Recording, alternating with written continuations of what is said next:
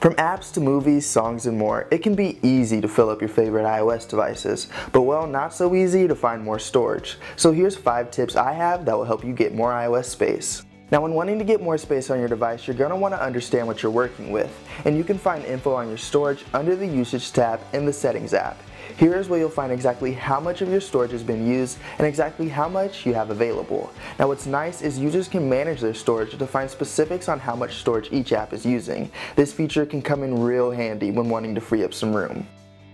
Alright, let's get to it. Tip number 1 is as simple as it gets. Delete apps that you don't use or that use a lot of space that you can live without.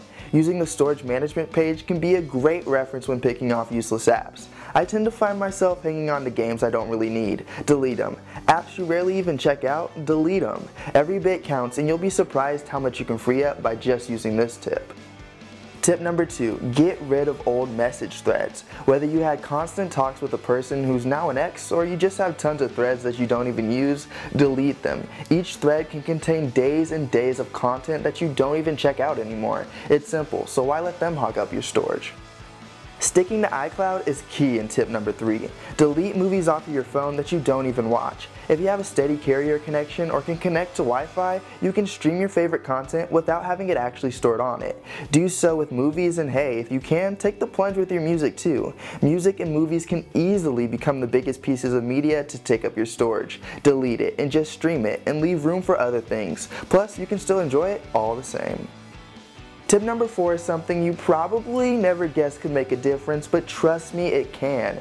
If your phone is full of old voicemails, delete them too. The key to getting more space is to make sure that your phone isn't hanging on to pointless data. Get rid of your voicemails, and from time to time, even clear your internet browser history and data too. By clearing these things, you can still manage to hold on to other things on your device that you want to keep, while still freeing up room for even more.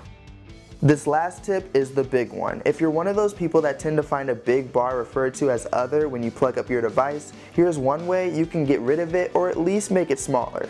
So your phone over time will start to store miscellaneous things in random places. It's ridiculous. I found myself with a 4 gig bar of other, and there's nothing more irritating. Well, I found that if you just back up your device to your computer and restore the whole device completely with that same backup, you can get rid of it.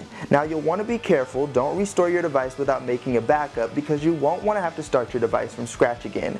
Use a backup and use these 5 tips to get more space on your iOS devices, and you can find more awesome tips and more right here on ColtonMac.com.